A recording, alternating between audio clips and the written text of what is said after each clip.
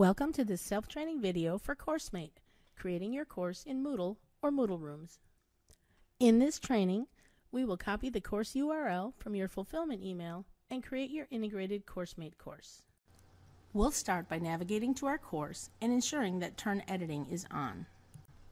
We will then identify a topic or a week where we want to place our course level link. I've renamed one of my topics Cengage Resources.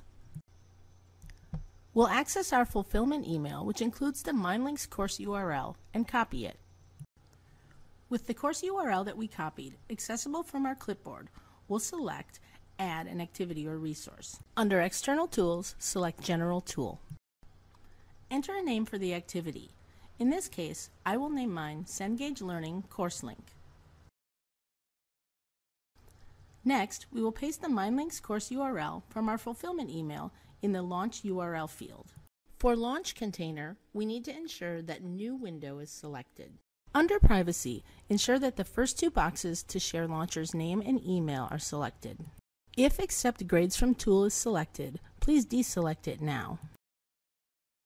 And finally, select Save and Return to Course. Your course level link is now available in your course. We'll use this link to establish your CourseMate course.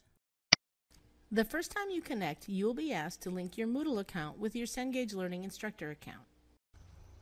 If you do not have a Cengage account, you can create one from this page. Enter your credentials and then click Login. In Step 1, Course Setup, we'll enter some basic information about your course. And then click Next. On the confirmation page, confirm your details and click Next.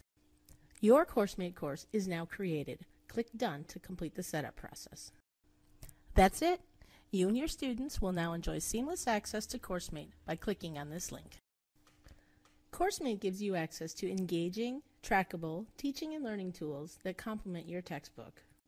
The Students Overview gives you an at-a-glance view of how students are performing. The Student Summary lists all students in the course as well as key statistics for each one.